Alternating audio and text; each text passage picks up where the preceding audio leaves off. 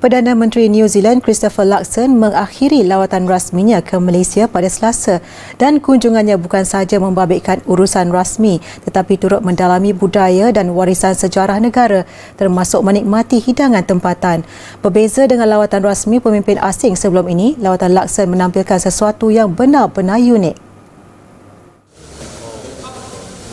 Luxon menekankan kepentingan Asia Tenggara, khususnya Malaysia, sebagai rantak utama bagi kepentingan ekonomi dan strategik New Zealand.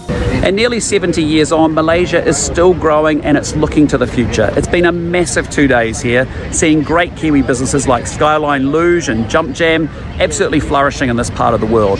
And Malaysia, along with the rest of Southeast Asia, is a region with so much potential for New Zealand.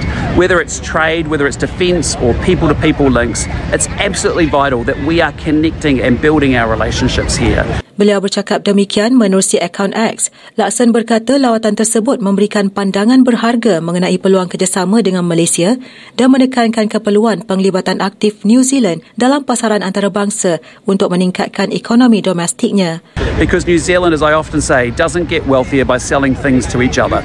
We need to be out in the world, hustling and trading with dynamic markets like this.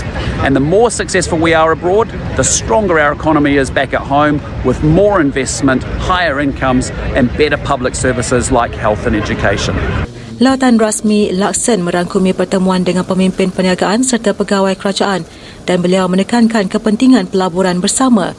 Lawatan pertama Luxon ke Malaysia sejak memegang jawatan itu pada November 2023 menjadi asas bagi kerjasama erat dan menjanjikan pertumbuhan serta kemakmuran bersama antara kedua-dua negara.